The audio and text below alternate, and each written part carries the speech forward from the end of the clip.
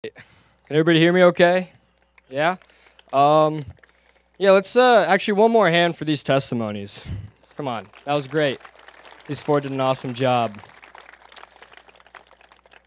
So, like he said, I don't want to talk too much about me. I'm not the spotlight for the night, Jesus is, and that's what we're going to get into. I'm Cody Ohmneiss. I'm a wrestler at the University of Findlay. I help lead FCA, and I came to my faith at a young age with my parents.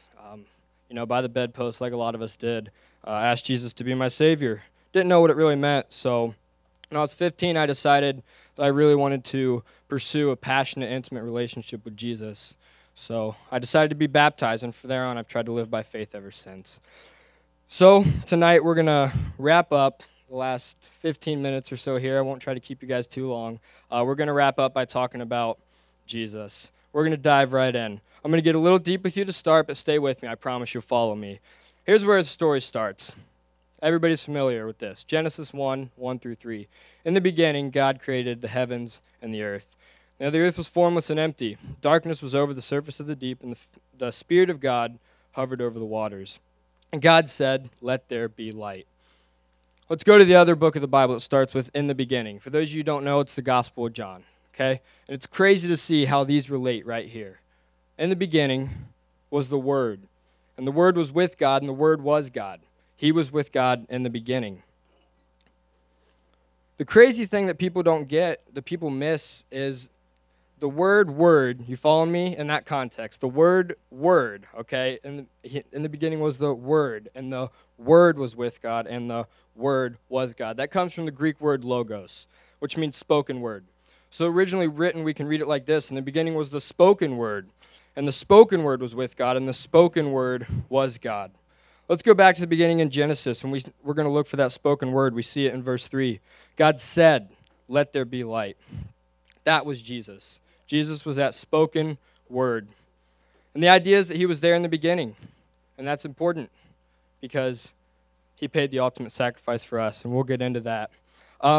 We're going to take a few moments now. We're going to quickly, and I mean really quickly, walk through the life of Jesus because you can stand up here and talk about what he did for hours. We're going to briefly touch on what he did so we can get a better understanding of who he was and what he did for us. But first, let's pray. Heavenly Father, just thank you so much again for this amazing night, Lord, and for all the blessings you've given to us. Father, we know that when two or more gather in your name, there you are with them, Lord, and we believe that tonight. We believe that you're here, Father. God, we just pray that whatever words are spoken here, that they're just directly from you, Father, and that you reach people tonight. We love you and we thank you. It's in Jesus' name, amen. So, Jesus, the virgin birth, right? Everybody believes it. We see it in John 1:14. The Word became flesh and made his dwelling among us. We have seen his glory, the glory of the one and only, who came from the Father, full of grace and truth. From there on, he's raised by Joseph and Mary. And as he's launching into adulthood, about 30 years old, keep in mind his ministry didn't go that long, but he did a lot of awesome things. Just a few years, right? A few years of ministry. We continue from there. When he's launched into adulthood again, he's baptized by John. He then is tempted by the devil, which was touched on earlier. And of course, he resisted, something we couldn't do. He begins to preach. The first documentation of that's in Matthew 4. He says, "Repent, for the kingdom of heaven is near." After that, he goes on, calling his disciples, healing the sick. He gives his most famous sermon, the Sermon on the Mount, in Matthews 5 through 7. Fantastic set of morals and values to live by. From there on, he finishes up his ministry with all of his great leadership, his teachings, his parables, prophecy, and these miraculous things he did. Raised a man from the dead, opened blind eyes, opened deaf ears. Just did these amazing things. All of them brought hope. He gave us hope. And one day, his disciple Judas approaches him with a mob behind him. And they arrest him. And he knew that was going to happen. But they arrest him. They put him on trial. They bring him to Pilate, the governor. And at the time, Pilate, it was on Passover. This Sunday was Passover, right? And that was the holy day. And the tradition for the Jews on that day was for Pilate to release one of the prisoners on death row. Pilate saw this as an opportunity. He had a heart for Jesus. He knew Jesus wasn't a criminal. He knew he was innocent. So what he did was he took the worst of the worst criminal to put up against Jesus and have the people choose. He asked the people, who do you want, Jesus or Barabbas? All we know about Barabbas, for anybody that doesn't know, is he was this notorious criminal, a murderer, literally led a rebellion against Rome. But the people still said, free Barabbas and crucify Jesus. Pilate even asked him again. He said, are you sure? Clearly this man's done nothing wrong. And they just screamed even louder, crucify Jesus. And so it was. Jesus was sentenced to be crucified instead of Barabbas. And what blows me away, what really, really gets to me, is he didn't say a word. He didn't fight it. He didn't plead his case. He didn't get angry because he knew the will of the Father. He knew that the Father needed to treat Jesus like Barabbas so that he could treat Barabbas like Jesus. So we all know what happens from there. He takes his cross. He walks up the hill. He's beaten. He's ridiculed. He's mocked. He's laughed at. The crown of thorns is put on his head. He's raised up on the cross and he's killed. The reason that had to happen in the first place goes all the way back to Adam and Eve. God gave them one rule. He said, do not eat from the tree of knowledge of good and evil, because death is the result. And what did they do? They chose death. They ate from the tree. And they chose death. Thereby they chose death for all of us, for all of humankind. Sin entered the world, and everything was now imperfect. And I tell you what, it's a good thing we live in a world that's unfair. Because if we lived in a world that was fair, in that moment, God would have brought his wrath on Adam and Eve, and he would have punished them. But instead, he did the exact opposite. And this is where we see that scandalous grace that God has for us. He said, I love them, and I want to spend eternity with them. So instead of punishing them, they need a Savior now. I'm going to send my only Son. So he sends Jesus to do what we couldn't do on our own. Jesus dies on the cross for us. 3 days later, he rises from the dead. The tomb was empty, death was defeated, and Jesus had conquered the grave. It's the greatest love story ever told. God gave his Son as a free gift of our salvation because he loves us so, so much. Even though we all deserve that cross, Jesus took it because he was the only one that was worthy of it. So now let's jump into the gospel. What do we do? Well, 3 things to keep in mind. First off, accept Jesus as your Savior. I think a lot of us are already there. But how do we really do that?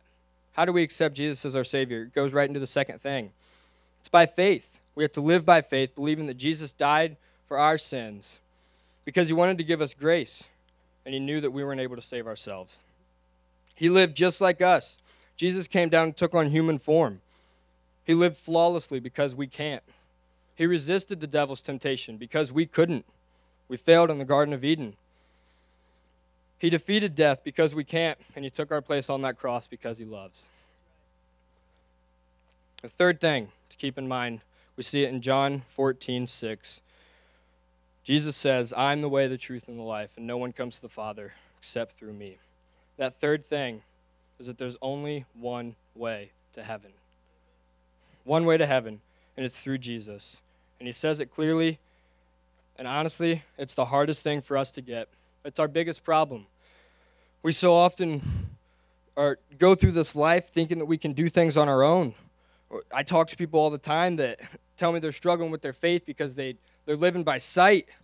And I ask them, what are you doing to overcome it? And they say, I'm just working hard to get myself out. And I just go, what? That's the exact opposite of what the gospel teaches.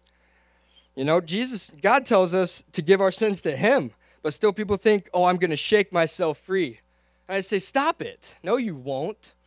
You're no match for the temptation of sin. And it's tough. It's really tough. We're no match, and we'll never overcome it because there's no answer within yourself. There's only one. He's the one that took our place. He's the one that stood silently on the platform with Pilate and said, yes, let him take Barabbas. I'll go pay the price. He's the one that was there in the beginning. He created everything you see around you, the person to your left, the person to your right, and the person that you are today. He became flesh, gave the ultimate sacrifice. And now all we have to do is give him our sins. And when we mess up, we're forgiven because he loves us. But it is hard. It's not easy. It's hard because we get so caught up in this world. We become reliant on ourselves. It's 2 Corinthians 5:7 tells us we live by faith and not by sight. But we do the exact opposite all the time. We live tangibly by what we can see in front of us, what we can hear, what we can feel. And it's really, really hard to put all your eggs in God's basket because you can't see him. It's strictly by faith. But that's what we have to do. We put so much stress on our focus and on our discipline and on all these other things, but the reality is our greatest challenge is just to simply believe the gospel. Believe that God so loved the world that he gave his only begotten Son, that whoever believes in him won't perish but have everlasting life. And in that moment when we receive our salvation, when we're filled with forgiveness and grace and love, I can't help but picture Jesus going up the hill to take his place on the cross that I deserve. And I stand here and a free man, and all the attention is turned to him now, and the love of God says, go, son, live your life. I'll pay your price. And 2,000 years ago that happened, and I stand here today in 2017. The answer is still the exact same. It's still Jesus. It'll always be Jesus, and it'll never stop being the power of Jesus. His blood is the answer to your salvation, and his blood is sufficient to sustain you through any challenge, any trial, any temptation, or any sin you might come through. Jesus is enough. It's got to be a lifestyle. The last thing. It's more than just believing that there is a God. James 2:19 through 20 tells us, you believe that there is one God? Good. Even the demons believe that and shudder. It's right there. God doesn't want us to just believe that he exists. He wants us to believe that his Son rescued us from ourselves. He loves you. He wants a relationship with you. I'm going to ask Alyssa to come back on up and grab the guitar. So tonight, we have a challenge for anyone in the stands today. No matter where you're at in your faith, no matter where you're at in your walk with Christ, if this is the first time you're hearing the gospel, have an open heart to receive it. If you preach the gospel on Sundays, continue to do that. But I challenge you today, anybody here that has never heard the gospel, anybody here that's just feeling lukewarm and needs to just grow in their faith, anybody here that teaches at FCA every week and has that passion for Jesus, anybody here that wants to take the next step in their faith, that wants to continue to grow with Christ in any way possible, whether it's to accept the gospel tonight or whether it's to simply make a commitment to yourself, I challenge you today to come step on this field.